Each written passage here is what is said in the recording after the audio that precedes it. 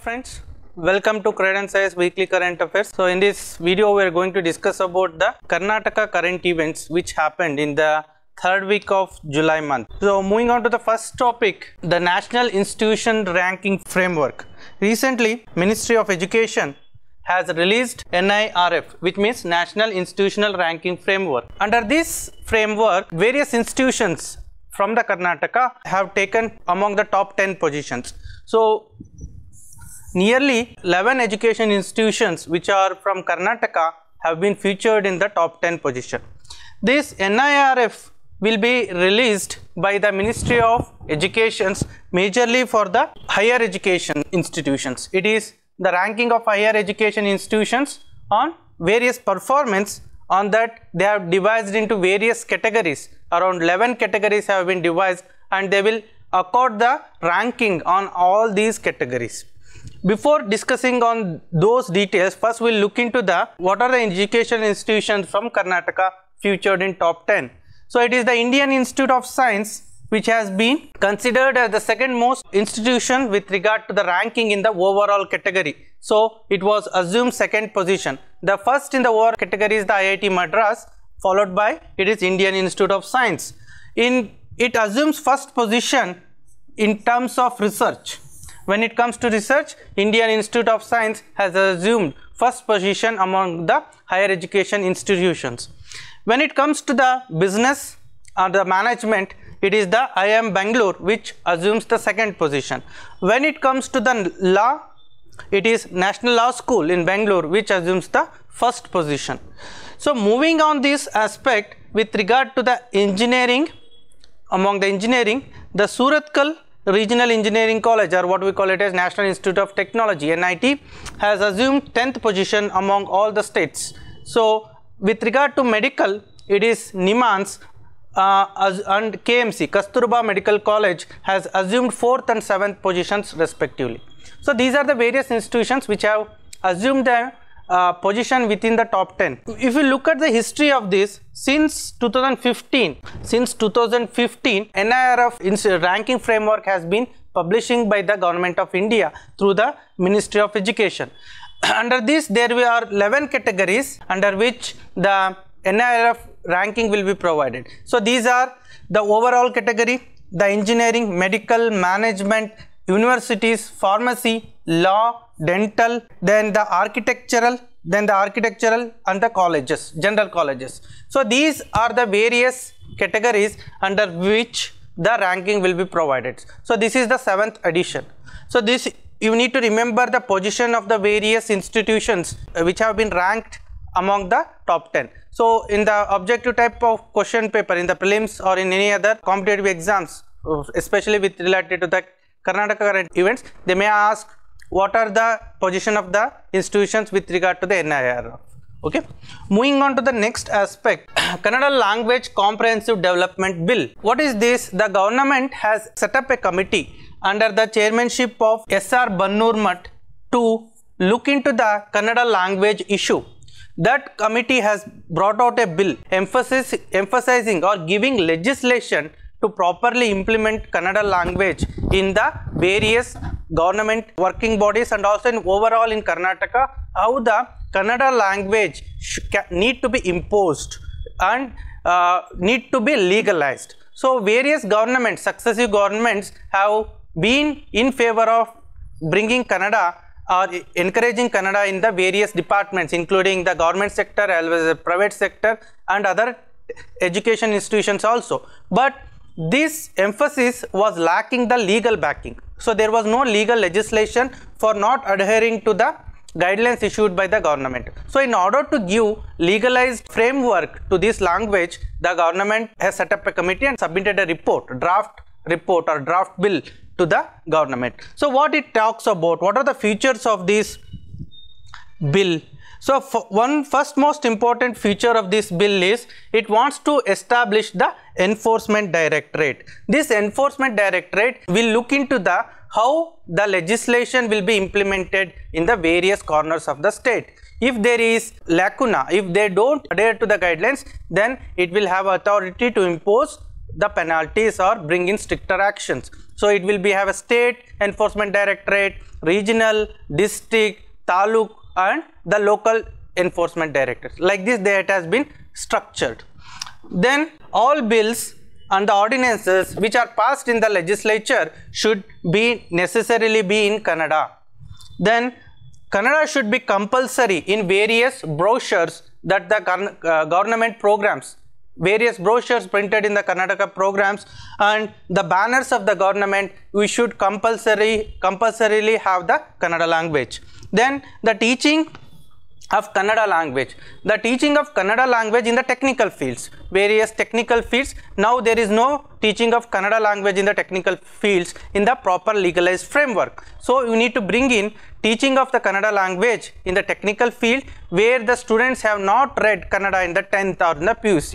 For those students you need to carry out the teaching of Kannada in the technical fields like engineering, medicine, pharmacy and so on. It also emphasized on carrying out the workshops in various industries, various other establishments which employs people more than 100 to compulsorily conduct the workshops wherein the Kannada population people will help in teaching to the non-Kannada people so that they can learn the Kannada language easily. In order to focus on this, that organization has to carry out the workshops. And it also prescribes penalties. If any organization, individual or any entity for that matter, if it does not adhere to the guidelines prescribed by this act, for the first time they are supposed to have a penalty of 5,000. For the second time they have 10,000 and for the third time they have the 20,000 and thereafter the license will be cancelled for that particular entity or organization and they will keep on increasing the tough regulations for that particular entity.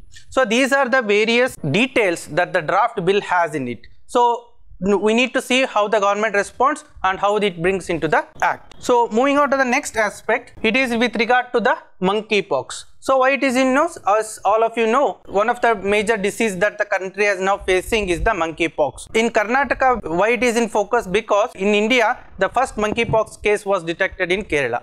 Since it is a neighbor and we have a very close relationship, means in terms of movement of peoples and other goods with Kerala, so Karnataka has sounded alert to have a continuous vigil and monitor this monkeypox. So what is this monkeypox? Monkeypox is a viral zoonotic disease which transmits from animal to human beings and it belongs to a orthopoxvirus family and this is how the virus belongs.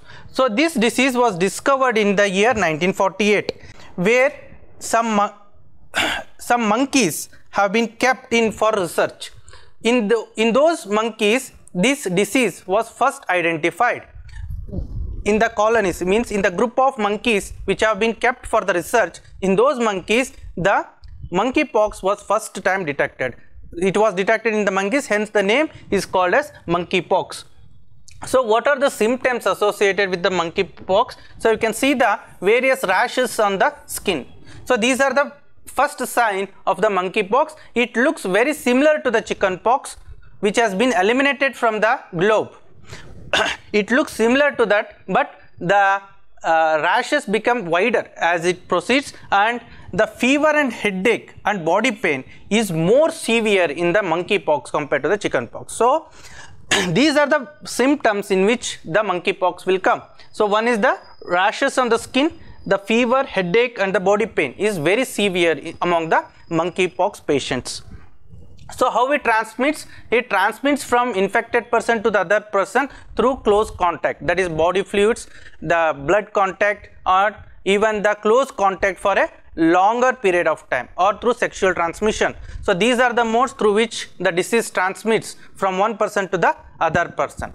Then earlier it was endemic to the Africa. Now it has been spreading towards the various countries. That's why it has become panic. Even the World Health Organization has been declared, right? It is an concern for world health. It's a concern for the world health. So now it has not been declared as pandemic.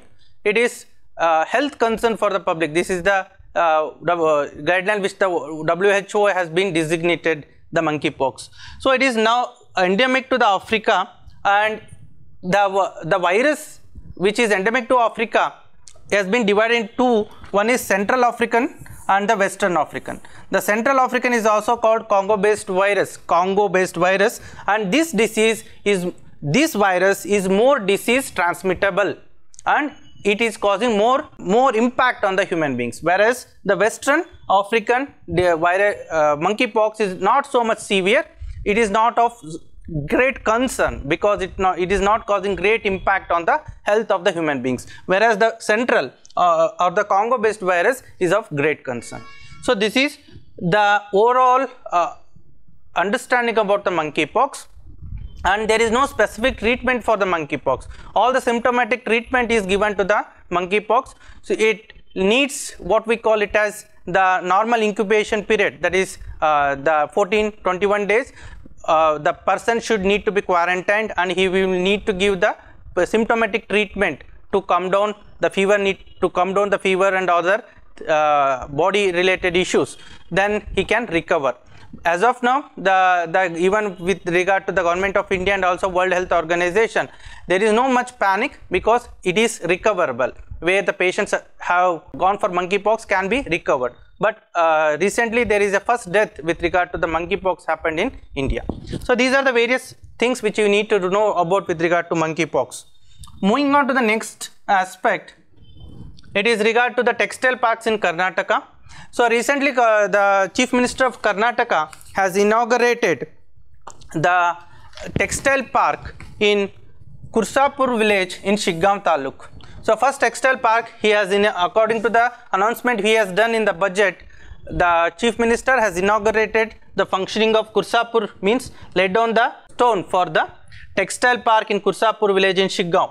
And the government has announced that the textile parks will be opened in all the taluks of Karnataka because it acts as an employment generation mechanism where it creates huge employment activity, and it also helps in infrastructural development of that particular area, so that the overall development of that taluk can also be enhanced, increases the employment creation, it prevents the migration. When there is employment creation, people will start working there, so that it will curb the migration, and also it helps in improving the standard of living of the people, and also helps in export promotion of the textile goods. So with these benefits, the government is focusing on establishing of various textiles parks in the various taluks of the Karnataka. So this is with regard to the textile parks.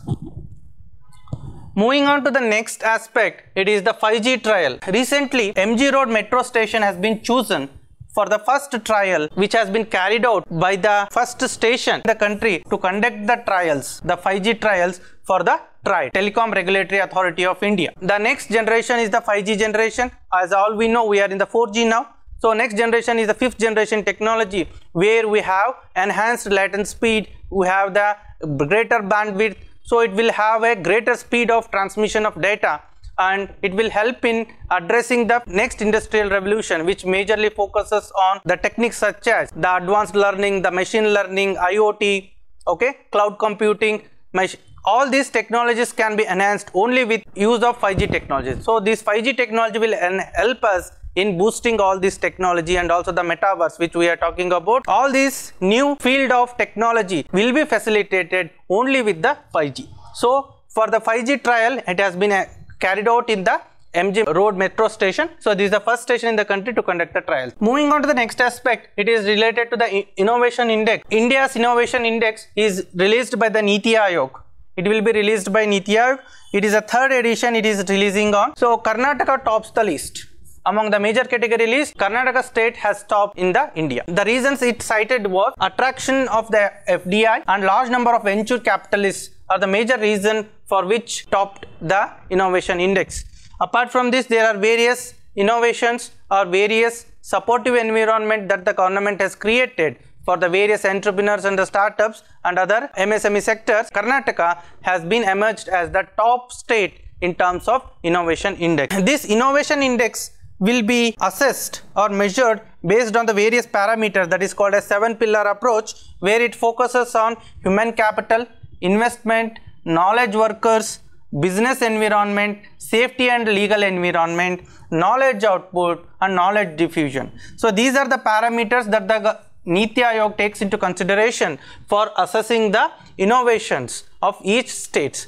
Based on this, it will give the ranking. So Karnataka tops the innovation index. Moving on to the next aspect, it is with regard to the brain health clinic. The Karnataka government has initiated what we call it as brain health clinic. It's the first kind of clinic which has been established in India itself. In India, it's the first brain health clinic to be established. It was inaugurated at General Hospital, Jayanagar. It was attended by the Ministry of Health, and the ambassador for the brain health clinic, it is Robin Uttappa, ambassador for it. So what is unique about this? It's a part of Karnataka Brain Health Initiative, and it is being carried out in association with the NIMANS. So you can see that in the previous videos of our current affairs, we already discussed about the brain health clinic. In the month of March, I think so, or March or February, there is a proposal for establishment of a brain health clinic. So it has been inaugurated now. It majorly focuses to diagnose, treat and refer and follow up with respect to the neurological disorders. If they have been diagnosed at the earlier stages, then there is a good chances of recovering of patients without having a great damage to the neurological problems. So in order to diagnose, coordinate and treat the patient, it focuses majorly on the brain health aspects. So NIMANS has trained various doctors to coordinate with these efforts so that they can better diagnose and treat the patients suffering from the neurological disorders. So two more clinics will be opening with regard to the brain health clinic, one at Kolar and other at the Chikballapur. While inaugurating this clinic, an event was organized where it was named as Reflections with Robin. So where Robin Uttappa has talked about what are the difficulties he has faced as a child with regard to the brain health related problems. So, and also a cricket match was also been held in association with the various doctors and the clinical staff involved in the neurological problems. The brain health for all was the theme of this year's World Brain Day. Okay. So moving on to the next is Sannatti and Kanaganahalli. So as all we know, it is one of the important places which has been excavated by the Karnataka Archaeological and also the ASI, Archaeological Survey of India. It is situated in Gulbarga district, where we found out the remains of Ashokan Empire. Ashokan Empire. So why it is in news? Because Archaeological Survey of India has decided to take over the site and excavate all the remaining objects which are lying in the ground to reconstruct stupas or other historical structures in its own manner. So in its historical manner, they want to reconstruct it. For that, the ASI has taken over. So looking at the history of this Sannatti and Kanaganahalli, as all we know that in 1986, when there was heavy rain, this Sannatti and Kanaganahalli comes on the bank of river Bhima, okay, where earlier it used to have what we call it as the Devi temple.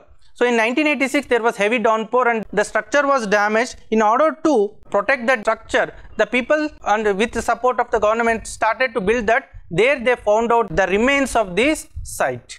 So then they started excavating. They found that they are the remains of the Mauryan times. So it gave various details to us. Various structures were there in that place. It has Mahastupa, and it was also referred to as Adhaloka Mahachaitya, means the great stupa for the netherworld, means the other world. It has various viharas, it has chaityas, and also we have the image of Ashoka. The stone image of Ashoka with his queens and other helpers has been there. So it is considered as the only image of Ashoka which is been existing now, is being found at the Sannatti or Kanaganahalli. It has a inscription called as Raya Asoka in Brahmi script. So this question has already asked in the UPSC prelims. Historical significance: this site belongs to Mauryan's time. It also belongs to the Mauryan time, early Satavahanas and later Satavahanas. All these kings have contributed for the development of this region. So earlier the villagers which have considered that site as an abundant well, that's supposed to be a Mahastupa. Apart from that, there are various structures which have been there in that site, such as it may be various slabs, dharma chakras, chaityas, viharas, various stone sculptures, stone slabs have been now been found at this site. So this Archaeological Survey of India has decided to take over this site, and it wants to develop it into a museum. And also some of the elected representatives are requesting the government to give the list to demarcate or to make this Sannat into a UNESCO World Heritage Site. So still that government has not taken, but as of now ASI has taken over to excavate and preserve and protect this site. Moving on to the next aspect, it is regard to the Namma clinics. So as proposed in the budget, the government of Karnataka has said that August, all the wards in the BBMP will have the Namma clinics. So Namma clinics are those clinics which are established to provide affordable health services, where the people are treated for the preliminary diseases, majorly contagious diseases. So the preliminary diagnosis and treatment has the important hallmark in prevention of the contagious disease. Say for instance the COVID or any other infectious, the viral fevers. If it is not addressed at the very initial stages, it may become what we call it as threat to the life of a person. So in order to address this, these Namma clinics have been established, and the whole intention is to provide the affordable health services and which major focus on the contagious diseases. With this, the treatment or the diagnosis is done at the local level at the very initial stage, and it will prevent the huge load or working load for the higher hospitals, so that this problem can be addressed at the local level itself. So these are the various issues which have happened in the third week of July. I hope you enjoy watching this video. Thanks for watching this video.